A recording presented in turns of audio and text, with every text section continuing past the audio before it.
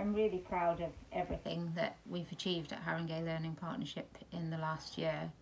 I think we have grown and developed as an organisation, and I think what that's led to is even better outcomes for our young people than I think any of us ever imagined would be possible within such a short space of time. And I'm incredibly proud of each young person who has attended Haringey Learning Partnership, many of whom have now returned to their mainstream schools, or even in some cases moved on to new mainstream schools.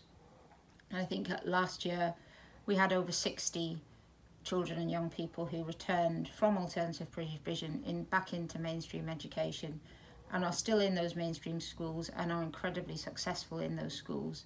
And I think that is testament to how Haringey schools work together as a family of schools, and we allow opportunities for our young people to go back into schools with the right support and hopefully go on to be incredibly successful. I think when I reflect on the last year, our GCSE outcomes for those young people who did stay with us until the end of year 11 were incredibly positive, the most positive that we have had as an organisation so far. It has been an incredible year for Haringey Learning Partnership. Even today our students have just taken part in a fashion show, a group of students who are developing their entrepreneurial skills.